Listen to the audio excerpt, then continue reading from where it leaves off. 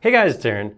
Today we're going to take a look at an extension that's been around for a little while, but there's been some talk about it on our forum, so I figured we'd hop in and at least take a look. This is Shape Bender from Chris Fullmer. So let's go ahead and hop in. This is the Extension Warehouse page. It is available on Extension Warehouse. It is a free extension, and it has been updated up to 2018, but I've verified it does work just fine in both 2019 and 2020 versions of SketchUp Pro. Once you install Shape Bender, you're going to get a UI that looks like this, a single button. Keep it simple, that's how I like it. Thank you, Chris Fullmer. Alright, so what Shape Bender does is it takes a component, like this component right here. I have this is pretty simple. I mean, this is just some geometry in here, kind of looks like a multi-floored storefront or building front in one big group. You can see it's just flat. Just a single piece, real simple. It's going to take this shape and bend it, bend the face that faces the red line like this, it's going to bend that along a curve. So again, keeping it simple, I'm going to need three pieces. One is a component to bend that runs along the red axis right here, and if I look in my component, I can see the red axis matches the world axis. Perfect. Runs this direction. I need a single line indicating the length of the component. So that's right here. I actually have it separate. It's not connected. It's actually a separate line. I just traced a line right under this front edge of this component. And then I need a curve to copy to. So I just made a real simple two arcs, one arc here, one arc here. These don't have to be welded. It's not really, this is really pretty simple. Just a couple of curves of some type that you want to deform this geometry to. So how it works is extremely simple. I'm going to come up here, I'm going to select the component I want to bend. I'm going to click on the Shape Bender icon, and now it comes up and asks me the line that lies on the red axis that indicates the length of the component. You can see my cursor right now.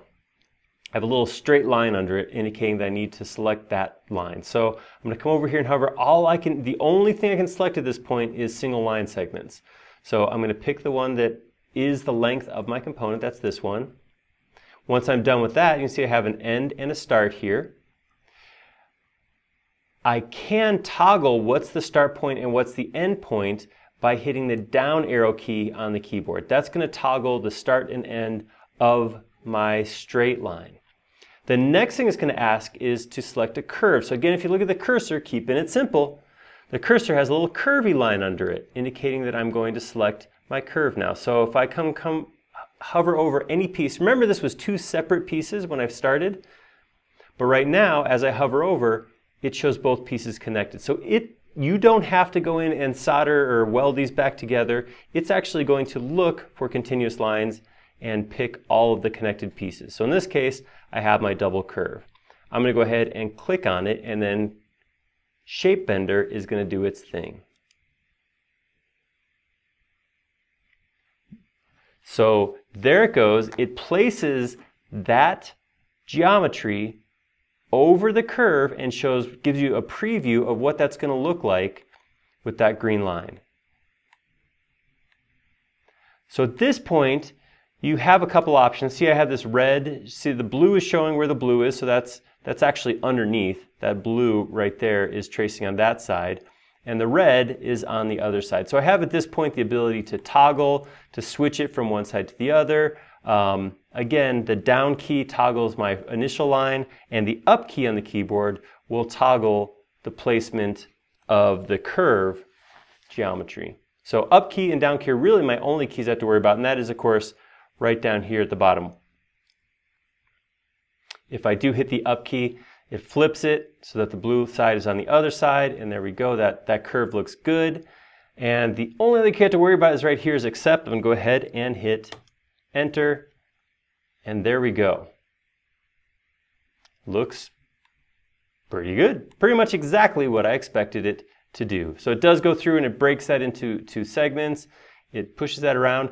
There are occasions, just to give you a heads up, there are occasions where Shape Bender will over smooth my geometry. Everything looks pretty good in this one, but sometimes I'll end up with edges that should not be smooth end up getting smoothed which is not too big of a deal to straighten out because I can just double click, triple click, and then use my soften and smooth window to clean that up if it over smooths. And then you get those weird shadows, you know what I'm talking about.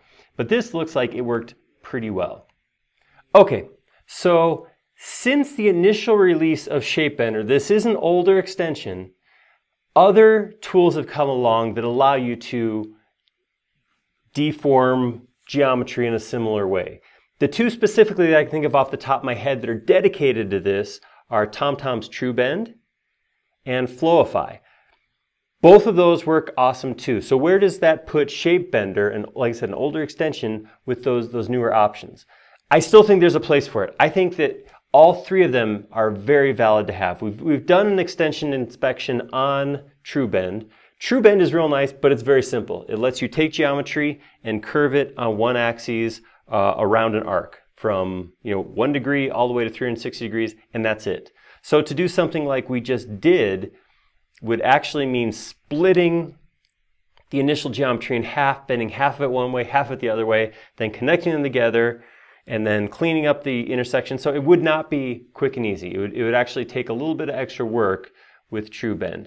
Flowify definitely has some cool stuff. With Flowify, you're not just bending on one axis, you can actually match a three-dimensional grid.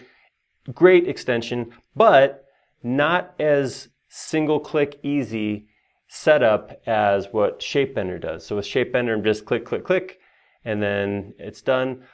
Flowify, very cool extension, but it does require a little more setup with having lines map corners of target geometry to the grid geometry, and it's a little bit more work, so not quite as simple, but it really does what it does good. So what I would say is ShapeBender kind of falls in the middle of those two as far as capability and functionality, but still a great tool and something you should have in your toolbox if you've ever had any situation where you have to deform geometry.